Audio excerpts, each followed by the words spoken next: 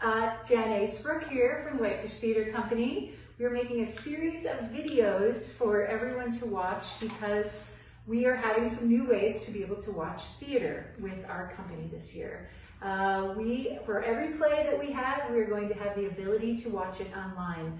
We've already made one video to show you how to purchase a ticket. This video is actually about how to watch these shows on all of the devices once you buy a ticket and get sent a link.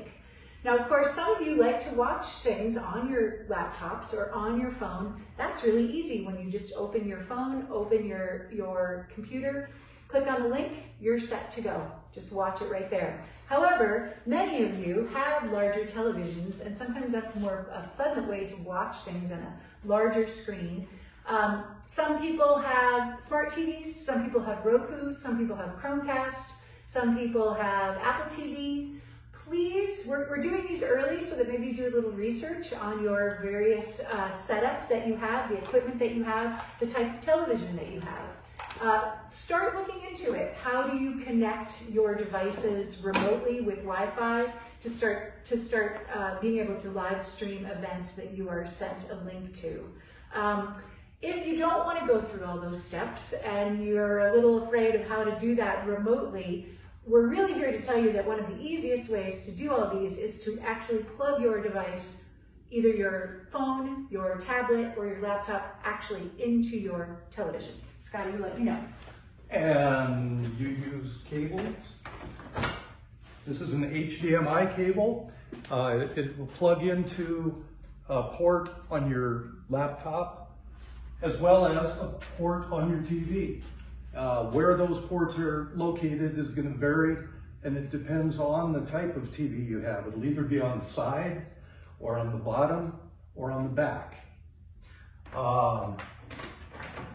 If you're using an Apple device, you probably are going to need to buy one of these units. So your HDMI cable would connect here and go to your TV, and this end would go into your Apple phone.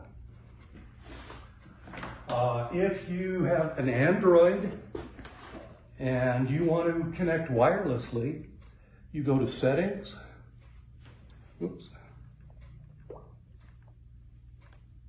Screen Mirroring.